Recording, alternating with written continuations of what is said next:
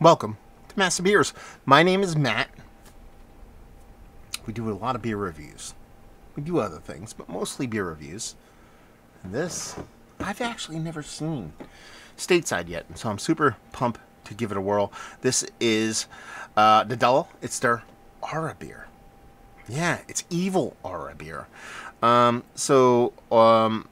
Dolle, their Arabier, is one of my favorite kind of Belgian just rando jams. Like every now and then I see it and I go, I want one of those.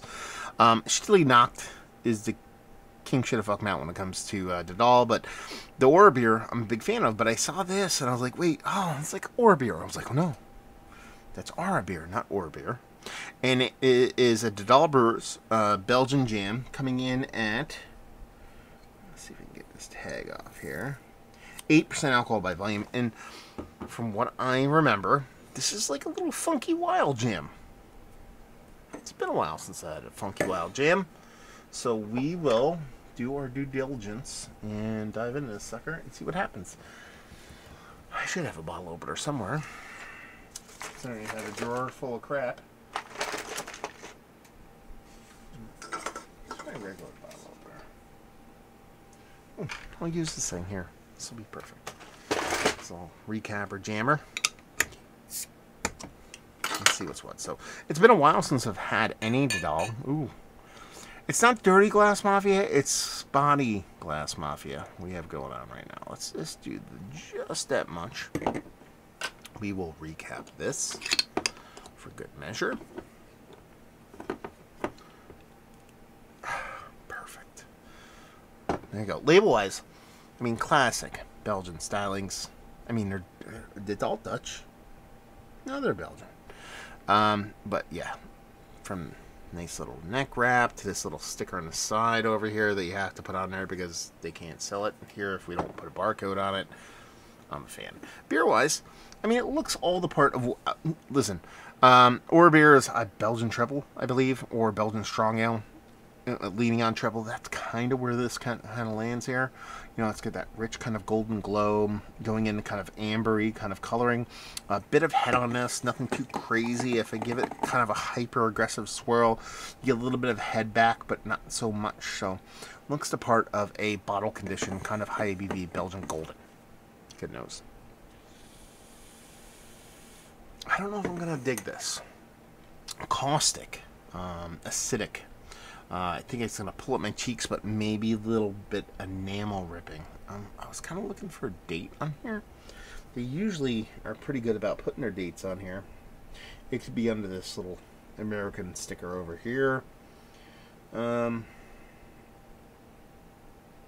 we're not going to stress about it. It's old, I can tell you that much. You're not going to be able to see it probably, but there's definitely a Merc ring on this thing.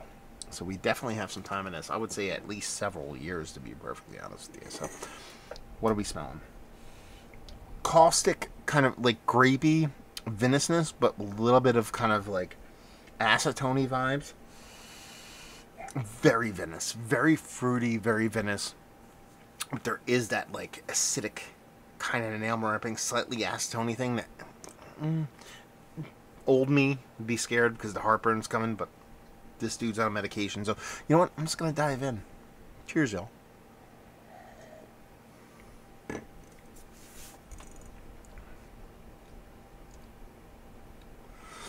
Yeah, it's still it's very, very tasty. I was gonna say delicious. It's not, for me at least.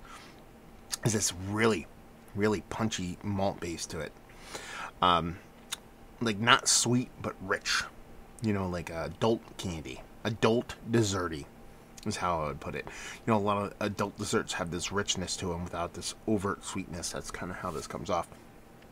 That acidicness, that tartness there, it's not as aggressive as I thought it would be, but there is that slightly medicinal acetone component. I don't know if that was there at the beginning, but it's definitely there now. It's not hyper aggressive, so it's not going to ruin the beer. I almost assume that it's going to go away over time. Like after I get to my third or fourth sip, it'll be like acclimated to it and I'll be good to go. Super vinous, super skinny, like very much peach skin, you know, grape skin.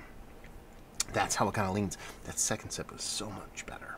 Kind of blowing off and get a little bit more acclimated to it, to where that acetone thing is kind of becoming a secondary thought. I think I might love this now.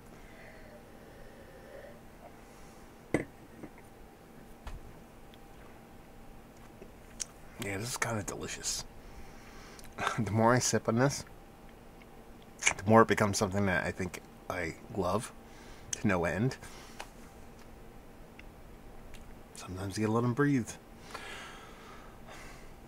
Yeah, this is delicious. Delicious. I can't say delicious tonight. I don't know why.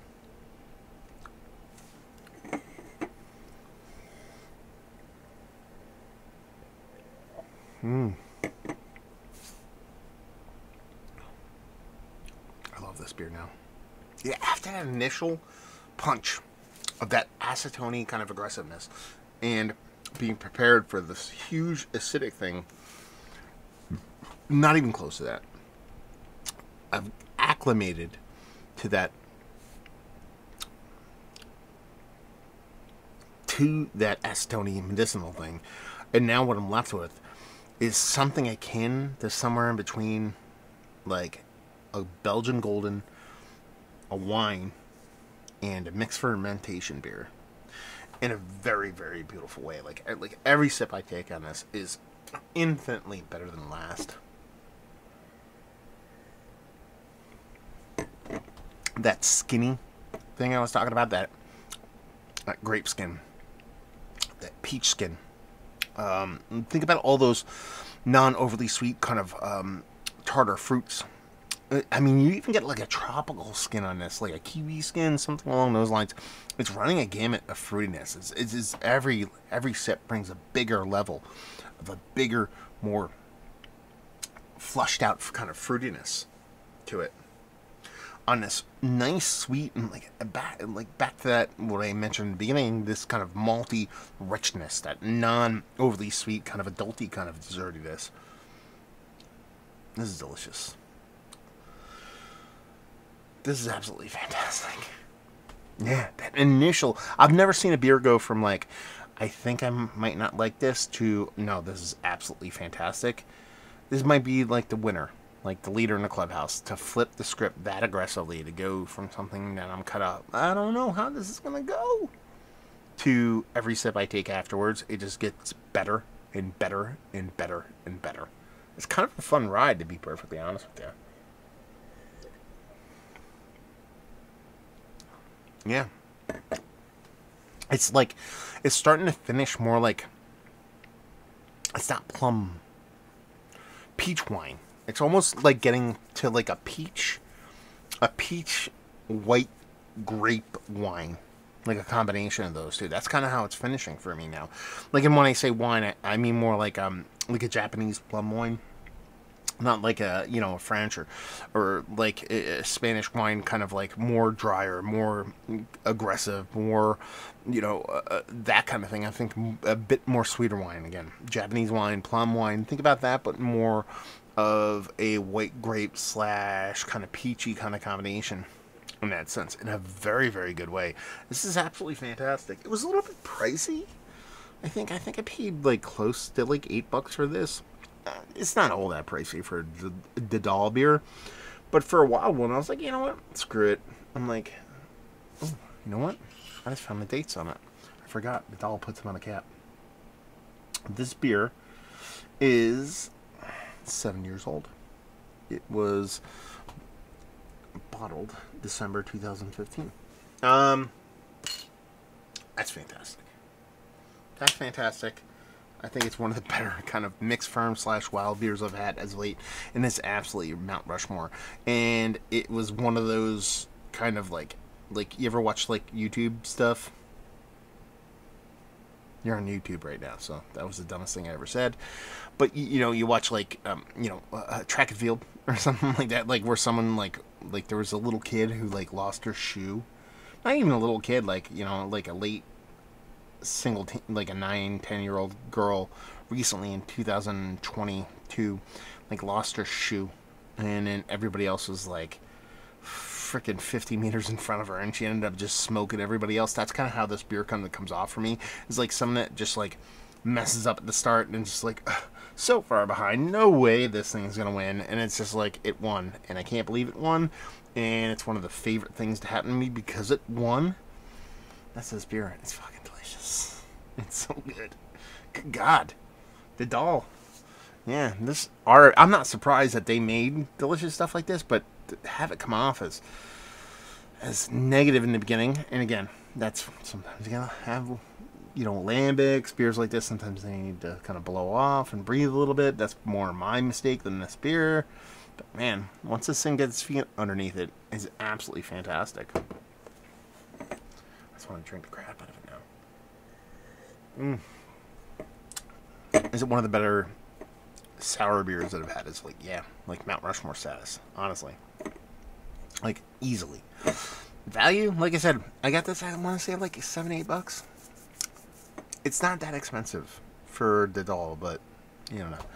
If I can get this for like $15 4-pack, staple. And leave you with, if you like we like this.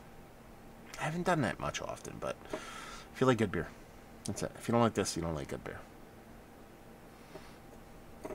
I know it sounds pretentious, but such is life. My fridge is telling me it's time to quit.